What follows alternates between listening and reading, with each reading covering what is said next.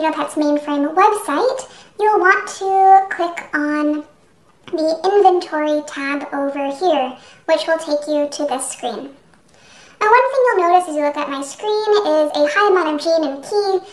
Please note that this is a test account. The gene and key and energy that you see on this are fake, not real, so that's why you're seeing such high numbers. You will see the amount of gene and key and energy that you actually have in your own wallet when you go to this website.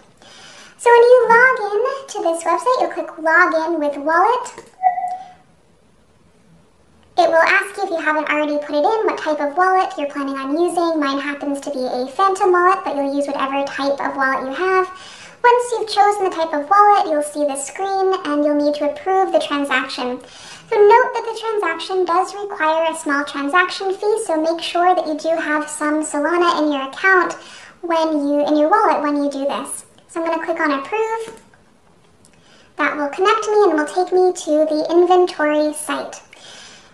You'll notice it'll take me straight to the landlording site. In this test account, I do have habitats here, but in your account, what you're going to want to click on is the Harvesting tab right here. When you click on that tab, it'll take you to this screen. And as a renter for GOE, you will only see one habitat here, not more. And the reason you only see one habitat, even though you'll actually be renting 2 habitats from us, most likely, is that you'll be assigned a primary habitat and a sub-habitat, and only the primary habitat shows up on the harvesting and renting page. So as you look at this habitat, there's a few things to notice. This is a level 1 habitat. It's a wood habitat. You can see the total key that has been harvested from this habitat so far.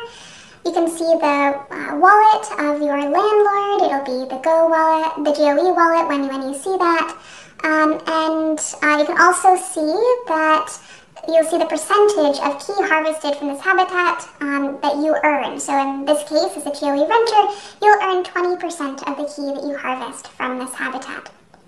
If we scroll down a bit, you'll see some buttons here. There's a Harvest Key button, which you can use to harvest the key from your habitat each day. You can see the Convert Energy button. You probably won't use this one very often because this allows you to convert key back into energy, which most likely you're not going to want to do, but if you do, you can do that from this button. And then there's also a View Details button. We're going to click on that for now. This will take you to a page which gives you more information about the habitat that you are renting. Again, you can see it's a level 1 habitat, it's wood habitat, it has an 84-day lifespan left.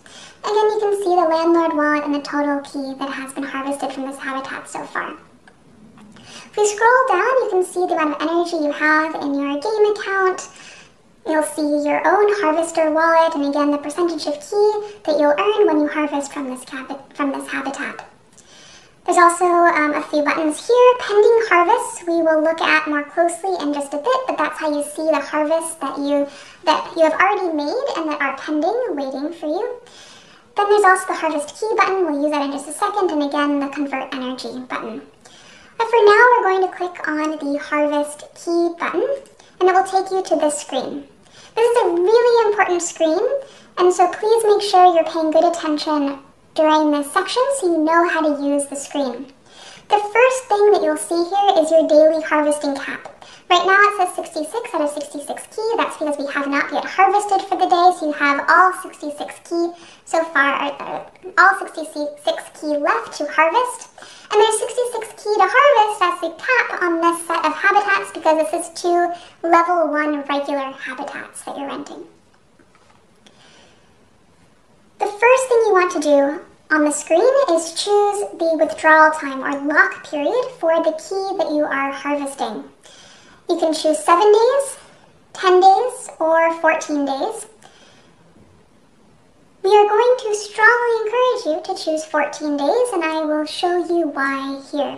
So if we go back to 7 days, you'll see here that the max energy that you need to use in order to harvest all 66 key is almost 7,000 energy.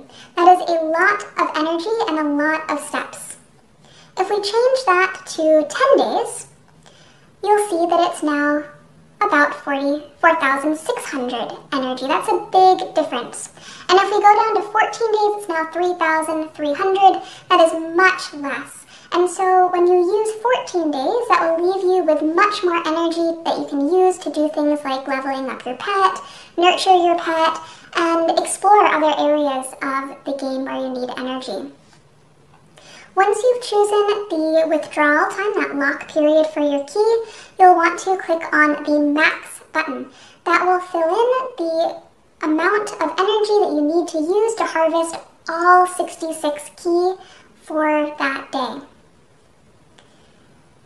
We're then going to click on the Harvest Key button at the bottom, and this will bring up another transaction to sign. Again, you'll notice that there is a small amount of Solana that you have to pay, so again, please make sure that you do keep some Solana in your account. We're going to click Approve, wait for the transaction to process, and now we have a success message. We can claim the key tokens in 14 days, and we can view pending items to see the harvest status and claim it.